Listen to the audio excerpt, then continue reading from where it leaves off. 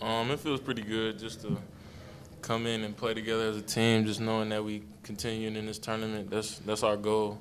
That's what we're working towards.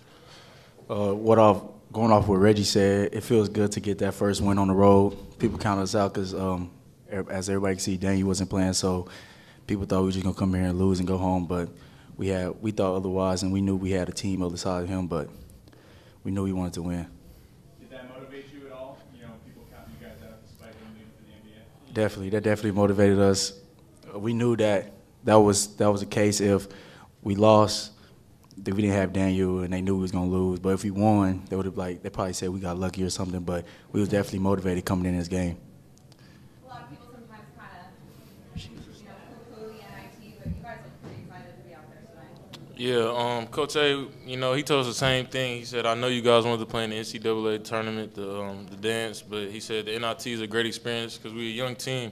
Just to be playing in the postseason, we just can get the experience and get all the playing time we can. I'm just happy to still be playing. Is it exciting to play a team from a different conference? Oh, yeah. From here? Yeah. It was exciting playing a different team from a different conference, just a different competition. The SEC is tough, but, they were a good team. We just came out to play. How important was it for you guys to get off to a quick start? I think you had 5 3-pointers that you hit in the first 5-10 minutes of the game. That was the key to come on a good start because we knew that if we came out hard, they'd have to match our energy.